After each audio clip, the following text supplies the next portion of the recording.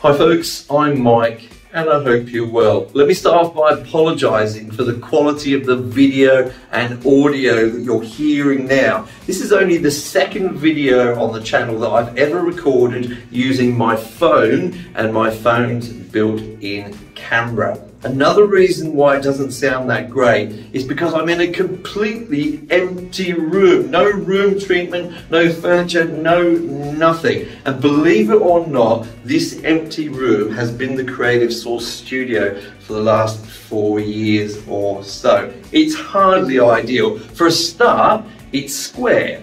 Now, if you've got a choice of rooms available in your house, and some of them are rectangles and some of them are squares, don't choose the square one. It's a well-known fact that it's the worst shaped room to have as a studio. But much like you perhaps, I didn't have a choice. So I had to make do, and make do I did.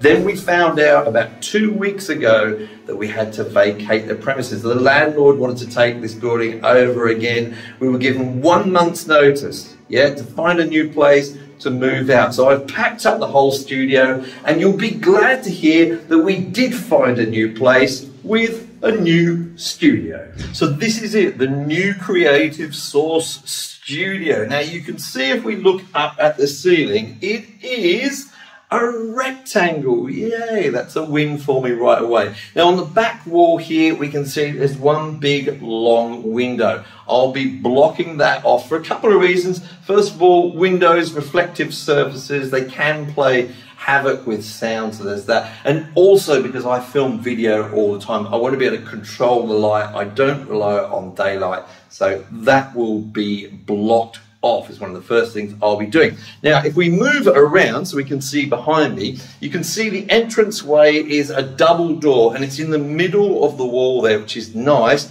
because that means in the corner over here, I can easily put some corner traps, okay, when I start doing my room treatment. Now, if I swing around the other way, we can see there's an odd feature in this particular room, and that's a little kitchenette. This room was supposed to be a theatre room, and the idea is while you're watching a movie you can get yourself a refreshment. I won't be using it as that because the last thing I want is a refrigerator anywhere near the studio buzzing away making noise. I'm probably going to use it, at least initially, as a storage room for microphones, headphones, cables, you know, the sort of stuff that gets in the way in studios or is messy. So that can be hidden away there, perhaps behind a curtain. However, it's possible that I may use it as a sort of a vocal booth, okay? Let me know in the comments down below what you think I should do with that little space back there. Now, the purpose of the rest of this video is going to be talking about my initial setup with this room, how I'm going to place things. I want to stress to you, I really want to stress to you, I am not an expert. What do they call them? Acousticians. Nowhere near an expert, okay? Just like you guys, I just go by what I read, what some people have suggested to me. So you can think of this video as a sort of a compilation of what you would get if you were to Google this subject. Now, many of these things are often in contention in forums, so I'll let you know when I think there's sort of reasonable consensus on particular things. Now, I just want to quickly thank the sponsor of this video, DistroKid. If you do want to release music to the world through all of the popular platforms, you get a great discount from them if you follow the link in the description down below. So we're going to start off by talking about desk placement. So here we come to the first of our rules, the desk placement. There is a general consensus, a really good consensus, that in a rectangular shaped room, you should place the desk along the short wall so that the speakers will be firing down the length of the room. Okay, so I will be doing that. Now, I won't be having it right up against that wall, however. First of all, I like to have access behind my desk so I can get to all the cabling, etc. But probably more importantly, of course, the desk position is determined also by the sitting position or the listening position, okay? And there is a kind of a rule which people talk about. It's the 38% rule, which says that when you take the length of the room, the best listening position is 38% down that length. Now, I describe it as a rule, but many people say it's a starting point, okay, and that you need to use your ears and listen and kind of find the best place, which is what I will be doing. So that is the desk and the listening position placement. What about speakers? So there's a couple of things we should avoid with monitor speaker placement. The first is avoid having them right in the corner of the room, okay? Another one that I've heard of is avoid having them 25% along the length of the room. People do suggest that perhaps even around 20% is okay, but try to avoid 25%. Now, one of the things you should be trying to achieve with the placement of monitor speakers is creating an equilateral triangle between the speakers and your listening position, okay? Now, that's not always going to be possible, and I always thought this was a rule, but apparently it's a guide rule, okay? It's a desirable thing.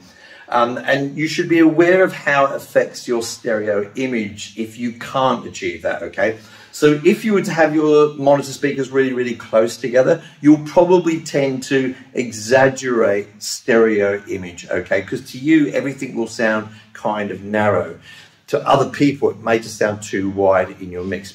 If you have them, too far apart, then the opposite, of course, will happen. Now, it's all going to sort of depend on some of the other things in your room, the width of your desk and how your screens are positioned, etc., etc. So I'm just going to make that a goal because I'm not sure that I'm going to get an exact equilateral triangle, but we'll get as close as we can to it. Okay, so the next thing I'm going to do is start to experiment, is try and combine all of these rules together and see where I think the best placement is at the moment, okay, without any room treatment yet. This is another thing that's been suggested to me, is that do your initial test before you even put your room treatment in. See what sounds best to your ears without that, and then work from there. So let's take a look at my little experiment with that. So here's my test setup. I've got the chair that I normally use for mixing set at the regular height that I have it set to. I'll be sort of moving that around to different positions, and the monitors as well. Now, with the monitors, notice that I have them both on stands, as I normally do. Now, for years I've used monitors on stands rather than have them on the desk. I think it's one of the cheapest ways that you can drastically improve sound. So if you've never tried that, and if you've got the space, definitely do that. You may notice as well, just under these monitors, I've got these things under, they're called isopucks, okay? Just those sort of cylindrical things you can see there. I've never used them before. This is my first time. I've heard great things about them. They just help to isolate the monitor from even the stand. So I'll let you know later on what I think about those. I may do some tests. I've got it hooked up to this audio interface and my laptop.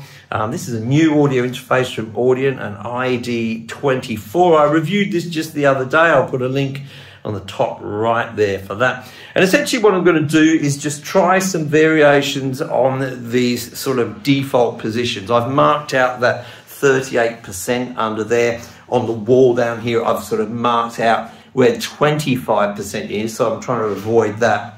And I'm going to move around to a few different positions until I find the best possible position. Talking about the best possible position, it's always a good idea when you release your music to try and get in a good position on a playlist. One of the ways to get more listens to your music is to get on a Spotify playlist. Now, DistroKid makes this fun and easy for you to get on their playlist with a feature called the Wheel of Playlists. I'm going to go to the top of my DistroKid account here, click on the menu at the top there, then go down to Get Heard Now, and then click on Wheel of Playlist. The first thing I need to do is pick one of my songs, so I'll go ahead and pick one randomly here, and then I click on Connect with Spotify. I then have to agree that DistroKid can access my Spotify account, which I have done here, and then the Wheel of Playlist comes out. Now, the idea here is that you get 3 spins, and the best of these 3 spins determines how high up you are on the playlist. I'll click on the first one. Now, of course, the higher up you are on a playlist, the more likely it is that your music will get heard. I'll click again here, and we've come up with, what have we got? Oh, it's teasing me, 2,818. And then finally, we have,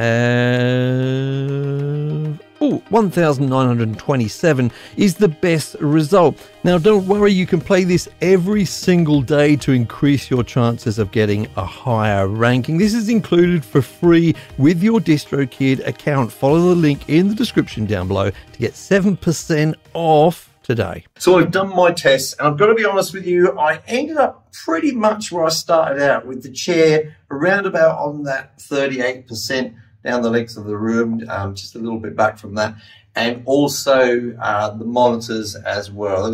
It was within an inch or two of where I actually started out, to be honest with you. So I feel happy about that so far. Of course, there's no room treatment in here yet. There's no furniture with, you know, all the other stuff which would be in the studio. So look, I feel like, even though it's been suggested to me to do this with the room empty, I kind of feel like I may still end up jiggling things around just a little bit once I get more things in here. But I'm pretty satisfied with where we're at so far. Now the fun part comes, sort of putting up the room treatment, plugging everything in and seeing how it goes there. Now I want you to let me know in the comments down below whether you've ever followed these rules. Do you think they're good rules? Do you think they're rubbish? Have I missed some? Maybe you're a bit of an expert. If you think I'm doing something wrong or could be doing something better, I'm happy to hear from you indeed. Just make it quick so that I've got time to make changes. Thank you so much for joining me today. I'm going to make another follow-up video once I've filled this space out a little bit more, and I'll see you in that video.